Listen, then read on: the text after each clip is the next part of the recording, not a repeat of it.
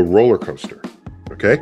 Right. Every roller coaster, the first ascent is the highest. Yeah. Okay? So what's going on? So there you go, and you're leaning back, and this thing cranks you up. It is endowing you with energy, potential energy, stored energy, potential gravitational energy. When you get to the top, you can calculate how, because we have formulas for this, calculate how much gravitational energy it handed you.